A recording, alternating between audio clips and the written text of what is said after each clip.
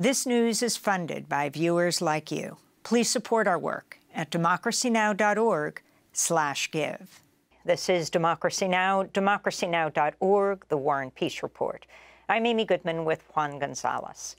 No ceasefire, no votes. And in November, we remember. Those were two chants we heard Saturday in Washington at the largest rally in U.S. history for Palestinian rights. Protesters denounced President Biden for refusing to support a ceasefire in Gaza while sending more arms to Israel as it continues its month-long bombardment that's killed over 10,000 Palestinians, including 4,000 children. Polls show Biden's support among Arab Americans is plummeting. This is Nihad Awad, the head of CARE, that's the Council on American Islamic Relations, speaking at Saturday's rally. No ceasefire, no votes. No ceasefire, no votes. No votes in Michigan. No votes in Arizona. No votes in Georgia.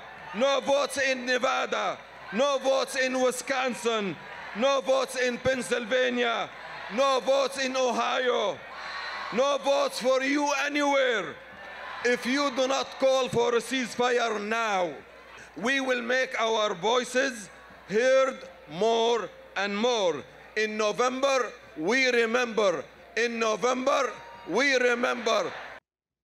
Nihad Awad, head of CARE, said he was speaking in his own capacity.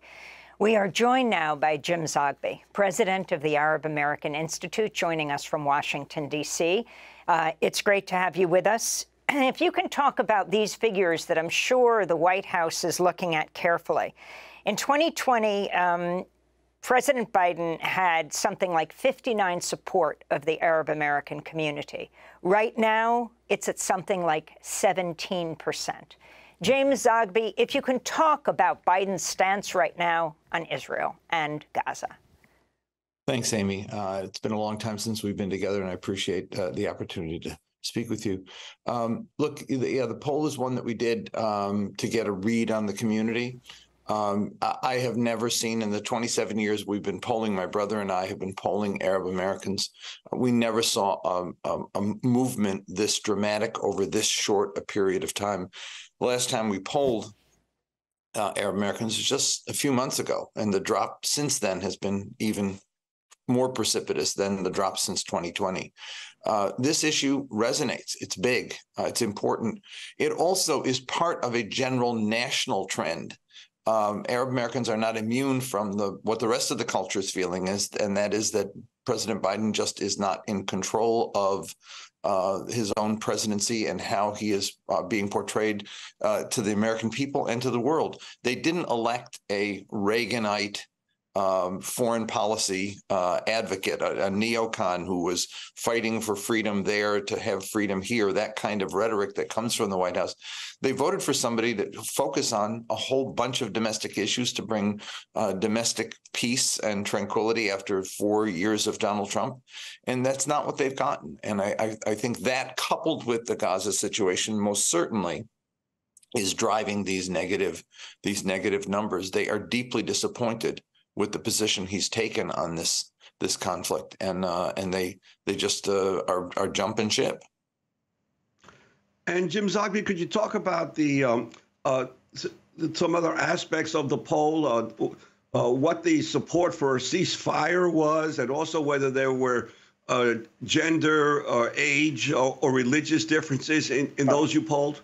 What was really significant was that across the board, when you get numbers that high, a flip that high, or numbers in the 70% range on several questions like support for a ceasefire, or how important is the Palestinian issue to you, or how disappointed are you with the president's performance on this issue, all of those numbers were 2/3 or greater. When you get numbers that great, you expect across the board to see the crosstabs reading that way, and we did.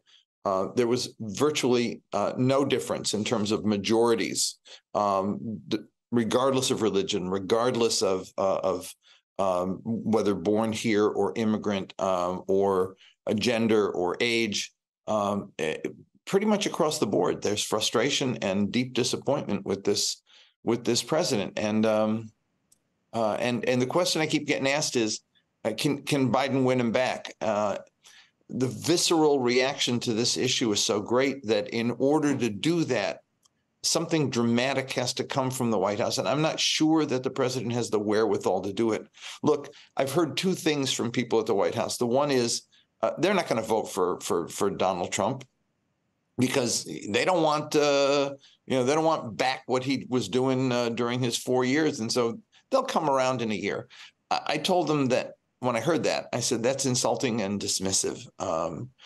You have to earn that vote. They might just as well stay home.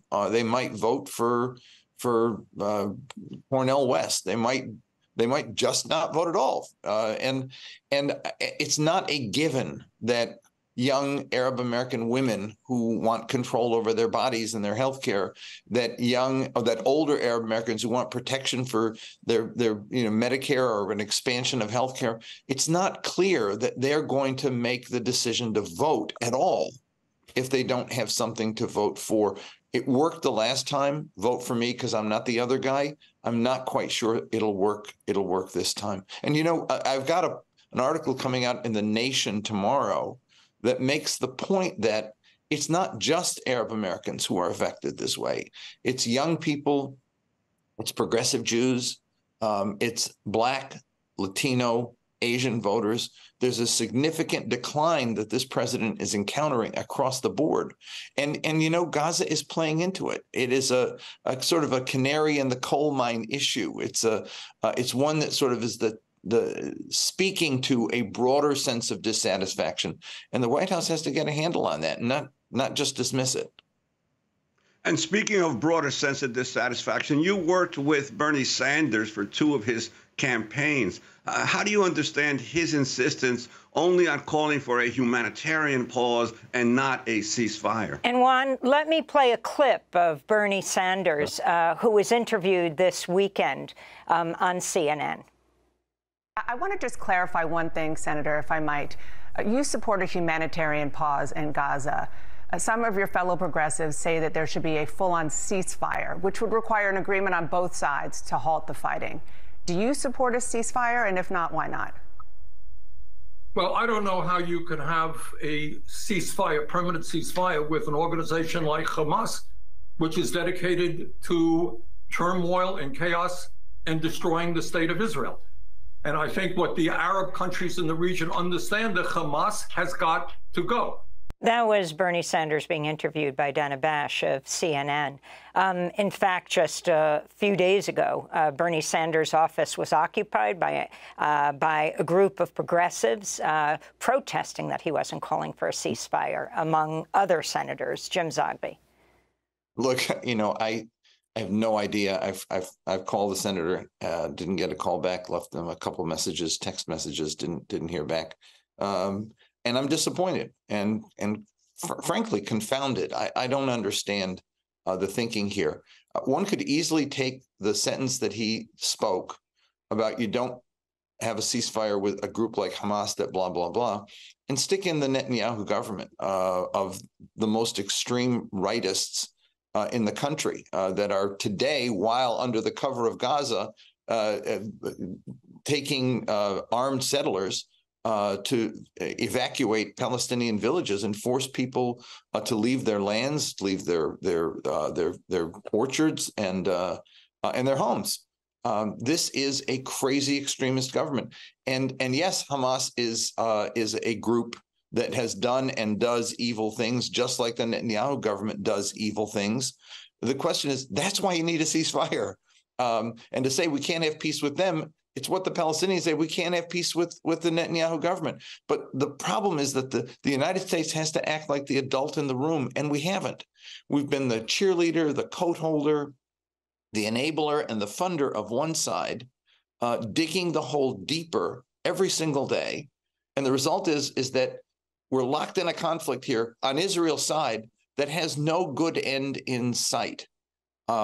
those who think on this path will eliminate Hamas, forget what happened in Beirut in '82, forget what happened in Lebanon in 2006, or what happened in Afghanistan or Iraq. You don't eliminate. What you do is you create the conditions for something more virulent afterwards. You're not going to get rid of Hamas. I mean, the million-plus people who've been forced to leave their belongings, their memories, the neighborhoods that they lived in, now reduced to rubble and flee to the south where there's no infrastructure to take care of them. The families of the 10,000 who've died, 4,000 of whom children, they're not going to say when this is over, if it's ever over, oh, we love Israel, let's have peace. There is going to be the seed. There are the seeds being planted today for Hamas 2.0 or something more virulent. And I don't understand how the folks in the White House or the State Department just don't get it and say, this is not going to end well. At the end of this path, with the exception of more dead bodies, more anger, and more virulent extremism, we're going to be right back where we started. It's a failure of the United States, not of Hamas and of Israel, but the United States. We have not shown the leadership that we ought to be showing, given the fact that we're funding this damn thing, to stop it. And James Ogby, you've been for decades now an expert in public opinion and polling, and it's not just the United States or England and France where we're seeing unprecedented demonstrations in support of the Palestinians and opposed to Israeli bombardment and the invasion, but also across the global South. In the rest of the world, outside of the Western countries, there's virtually no support for the United States policies and Israel. I'm wondering if you could talk about that. Yeah, and we've just finished a poll in 12 Arab countries. I should add, my brother does the domestic polling. We played the game of Risk, and he took one side of the board, and I got the other side of the board. I do polling in the Middle East and some polling in Europe. We've done some polling on Ukraine and with European countries, their attitude toward it. But in the Arab world, we've blown it. There wasn't actually much of a bounce when Joe Biden got elected. The damage done by George W. Bush, the disappointment in Obama making promises in Cairo that excited people and then blaming the Arabs for not delivering on the promises he made, and then Trump and the chaos of 4 years. People have told me we've been on a roller coaster with your country for the last 20 years, and frankly, we're dizzy right now. We don't know what we're getting. They too hoped for calm when Joe Biden got elected. And instead of calm, they have two big wars, and they're being forced to choose. And frankly, they can't, because they have decided, as European countries are deciding, that they have to make their own decisions, and they have to do what's in their interest. And their people are watching what is happening in Gaza and saying, hell no, we're not going to do this anymore. Even countries that have made peace with Israel, their public opinion has turned decidedly against Israel, and decidedly against the prospect of living in harmony with that country. Damage has been done here. And I don't understand, in all of my conversations with people at the White House and the State Department, that they don't just get it. I don't know what they're taking in the morning that makes them think today's going to be a better day. Israel's going to kill more people, and Arabs are going to say, let's have peace with Israel. That it doesn't work that way. And I've been down this road now for the last 40, 50 years doing this work full time. And frankly, it gets worse, not better. And those who think you win a victory in a war where you kill lots of civilians, their heads aren't screwed on right. And frankly, we need new thinking on this. But the guys in the White House aren't capable, I think, of that kind of new thinking. And it's deeply disturbing, because the hole we're digging is one it's going to take a generation to get out of. Jim Zogby, I wanted to ask you a few quick questions. I see you have a TV behind you, and I was looking to see if there was a crack in the screen, because I was wondering of your comments on the coverage by the mainstream media, a word you almost never hear. And I'm not talking about Fox. I'm talking about MSNBC and CNN, places where you appear. Rarely do we hear the word occupation. and why that is so significant in understanding how to end this. We're not just talking about Gaza. We're talking about the West Bank. When you had the National Security Advisor, Jake Sullivan, saying right before October 7th, you know, it's peaceful there in the Middle East. We're moving on to other issues. Yet at that time, you had at least a Palestinian a day being killed in the West Bank by settlers or by the Israeli military. Now, I think since October 7th, the number is well over 150.